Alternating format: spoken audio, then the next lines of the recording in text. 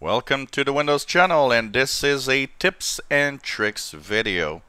If you want to avoid problems, and I mean if you get into malware, viruses, if you get into some kind of trouble because you're using or changed a setting, maybe you installed that new driver for a piece of hardware you have and all hell breaks loose.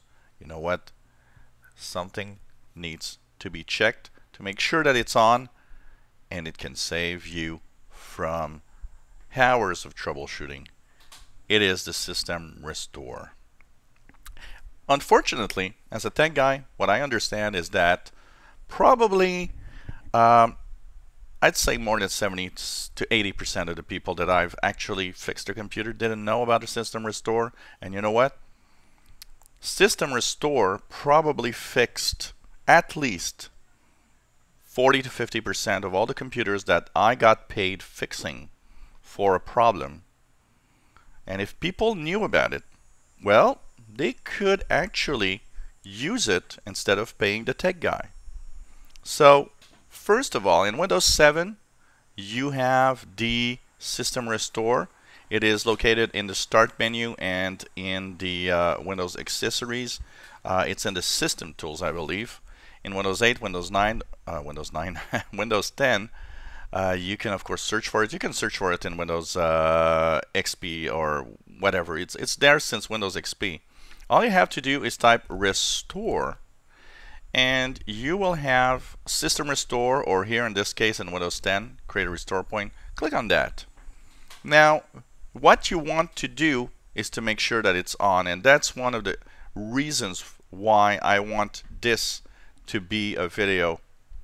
If it's not on, it will tell you it's turned off. Actually, do you want to turn it on? Make sure that it's on. Too many people have computers where it's turned off for some reason, and that's a bad idea. It is actually a good idea to have it turned on.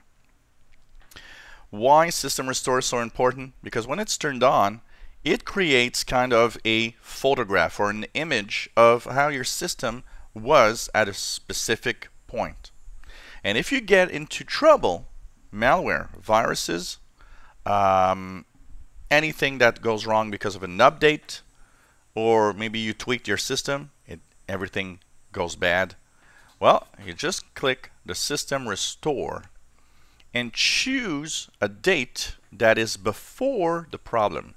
Now, in some systems like Windows 7, 8.1, and 10, you have to put that little check mark if you want to see more points. Now, here's the thing. What you want to do is simply use a point in time that is the closest to you, but not too far back, because it will remove settings, updates, programs. So what you want to do is you want to choose a point that's before the problem, but as close as possible to your actual date and time. So that's the cool thing. You can even use this as a safeguard.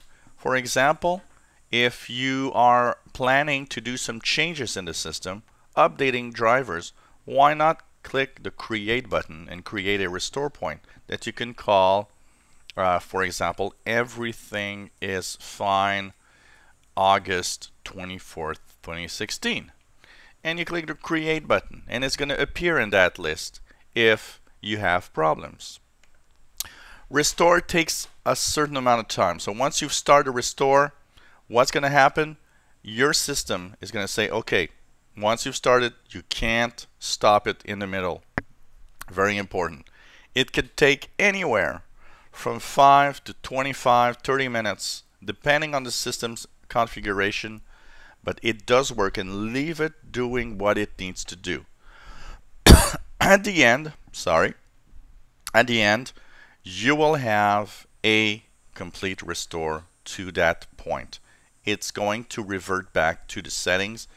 It's going to remove the things that went bad. Now, one little thing in the virus and malware, it doesn't work all the time, but it works enough that it's something you can try if you got infected. So system restore, very important to have it turned on and to have it monitor so you can go back in time. If you have any comments, questions, suggestions, let us know. Hope you enjoy our little tips and tricks videos.